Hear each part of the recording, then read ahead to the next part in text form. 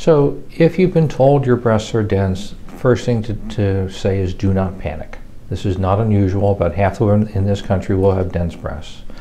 We find density as a function of age. The younger patients will tend to have denser breast tissue usually, and women who are very thin will tend to have more dense breast tissue. So being thin, being younger, you're more likely to have breast density found on mammography, and it doesn't have a lot of meaning.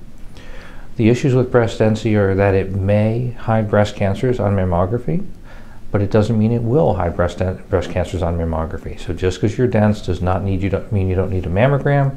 With modern digital mammography, with 3D mammography known as tomosynthesis, density becomes less of an issue and cancers can often be found early.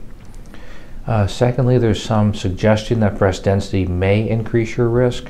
It's not well thought out. Certainly younger women with dense breasts have a lower risk of breast cancer than older women who don't have dense breasts. So there's more to it than just the density. Talk to your physician, have a risk assessment done, identify what your level of risk is, and then develop your screening plan based on that level of risk, not just on the density.